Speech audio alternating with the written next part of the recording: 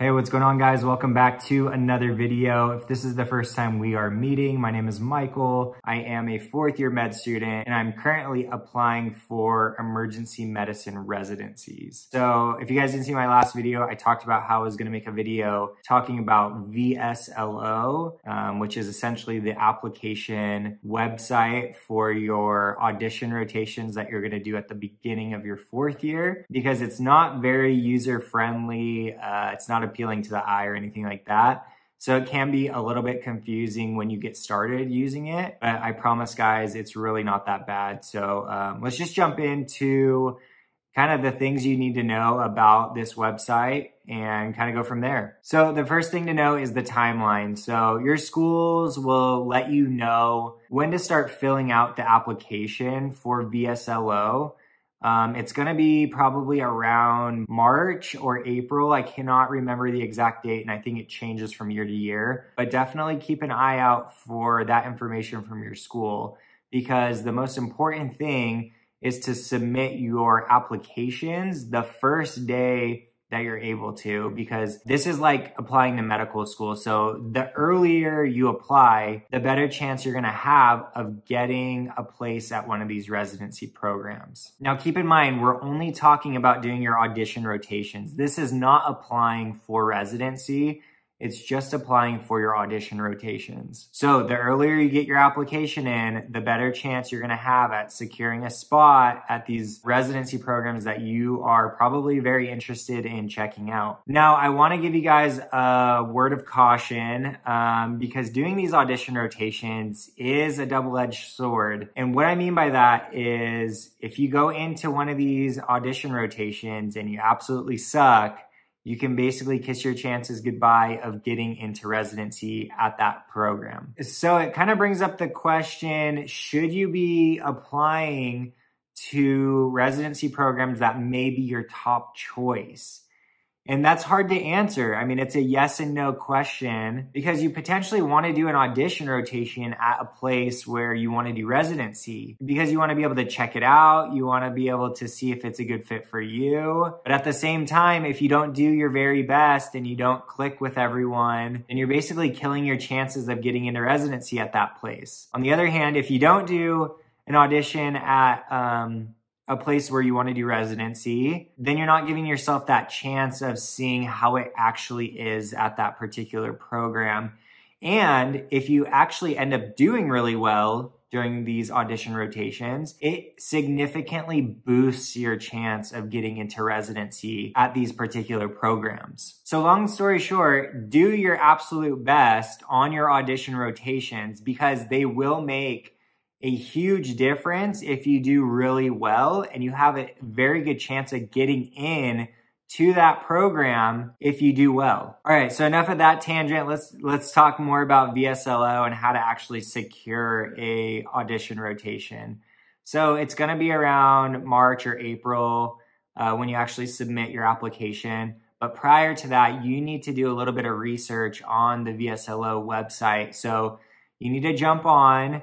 You need to go to the Find Electives tab, and on the left-hand side, you can see a bunch of filters. So put in the specialty that you are interested in, and a list of every single residency that offers an audition rotation will pop up. Now find the programs that most interest you and just click Save for now. That way you don't have to keep going back and forth and trying to find these programs. Just click Save, and if you see up at the top right-hand corner, there's your Saved Electives tab, and you can just go there if and when you want to go back and either submit your application or just learn more about that particular program. Now, the reason you want to look at the programs before the applications are due is because a lot of them will require like a letter of interest or like a personal statement. Why do you want to do an audition rotation at that place? So you don't want to go to submit your application and it's unable to be sent because you didn't do that letter of interest yet. Now, the other reason you want to go through and see what all of the requirements are for these specific programs is some of the programs are going to have different requirements. You need to make sure like your vaccines are up to date. You need to make sure your school sends you a letter of good standing You may need to upload a photo of like your COVID card. So there's all these things that you guys are gonna need to upload to your profile, which you can do under the My Documents tab up at the top. These are all things that you should be doing before the application cycle opens. So as soon as you have access to your account, you're gonna wanna start uploading all of these required documents. Now, I'm not gonna go through everything that's required. That's gonna be on you guys to kind of figure out. It's very easy. Your school will probably have a list.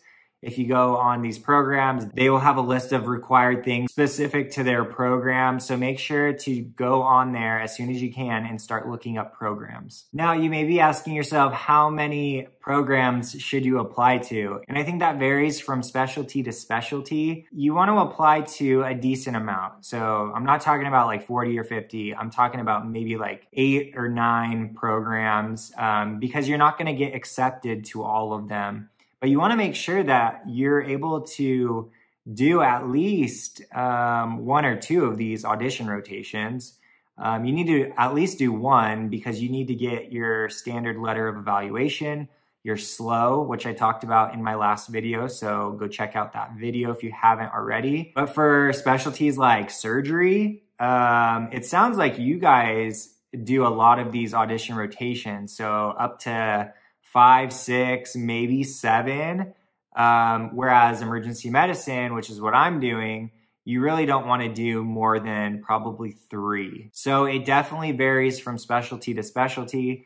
So you want to make sure you're applying to a decent amount so that you can at least get that minimum number of audition rotations. Now, when you go to apply for an audition rotation, you're going to be able to select a date range. So it's usually 1 month at a time, starting sometime in like June or July or kind of the first dates. And then it'll go pretty much every 4 weeks up until, you know, even probably February.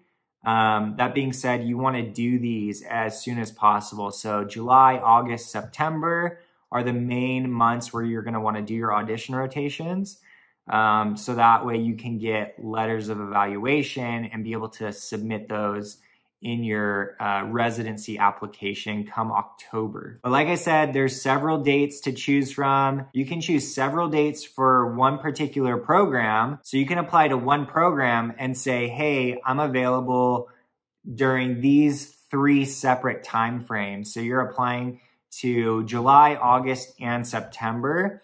And when you get your acceptance, they will only accept you for one of those dates. So my recommendation is for all of the programs that you apply to multiple sets of dates. That's going to give you the best opportunity and the best chance of securing an audition rotation. This becomes tricky, you guys, because you're going to start getting acceptances and they only give you about a week to accept or decline an offer to do an audition rotation. The tricky part is you may not hear from your top programs. And so you're left with this dilemma of, do I accept this offer from a program that I'm not super interested in and see if my top programs offer me an acceptance, you know, in a week or 2 or in the next couple of weeks. So if that's the case, I would go ahead and accept that offer because there's no guarantee that other programs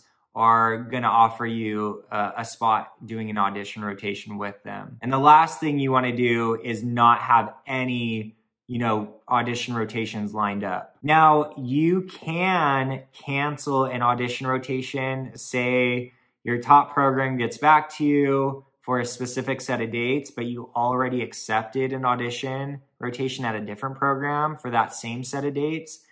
You can cancel it, but I would caution you guys because that doesn't look great.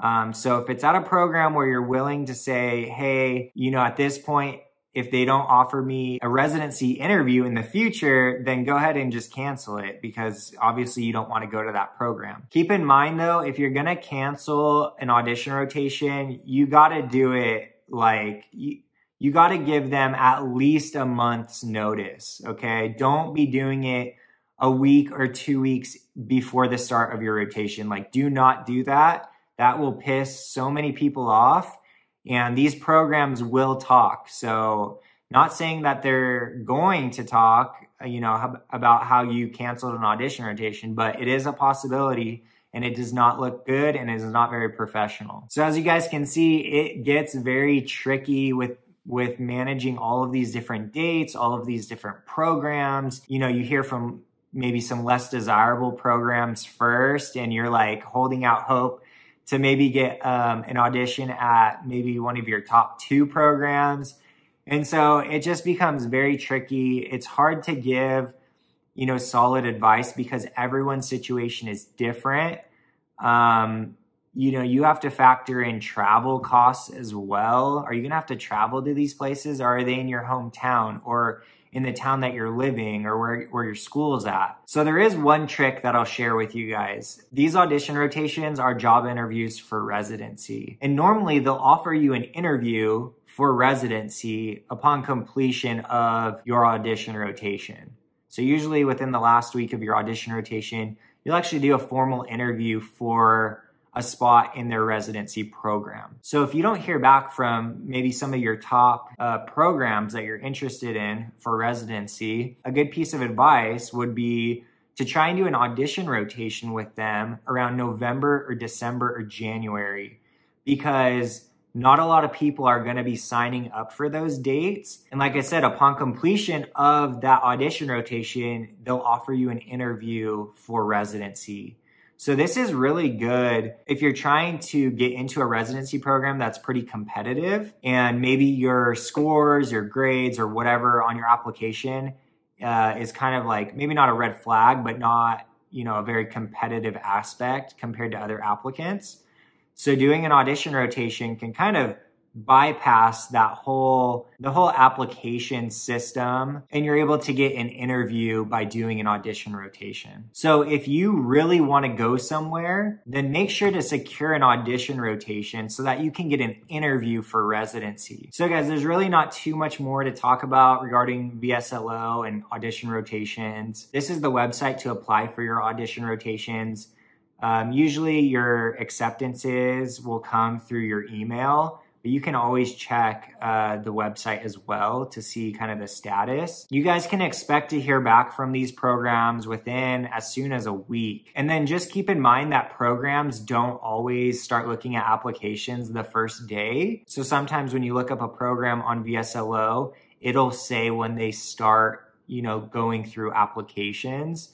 So make sure to look at that date. Don't email the programs, okay? Whatever you do, don't email them. It's not gonna make a difference. It's just gonna annoy them. And then you'll be able to monitor all of your applications on the homepage. So at the very top, it says dashboard.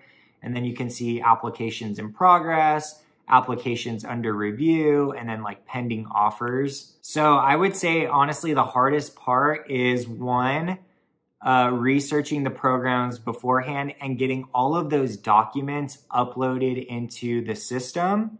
And then 2 is managing all of the dates that you apply for. And then when you start getting acceptances, trying to juggle, making up that schedule, because your school is not going to help you do that. That's going to be on you guys to make sure that you are managing your schedule and managing all of these audition rotations. If you guys have any specific questions, drop them down in the comments. Be happy to answer those for you guys. And I think that's pretty much it. Hopefully I'm not, missing anything, but like I said, I'm happy to answer you guys' questions. And yeah, good luck to everybody applying for audition rotations. This is an exciting time. It's the beginning of a very stressful time as well, as I talked about in my previous video. Again, link in the description. But you guys should really enjoy this. Just remember, this is a job interview for residency. So make sure you are the best medical student out there. Come early, come prepared, look engaged, look interested. And I think you guys will do just fine. Just be a normal human being, okay? Don't be like that weird med student. Don't be a gunner. Don't try and impress them with all of your knowledge. And you guys would be just fine, okay? So yeah, so I'll see you guys in another video.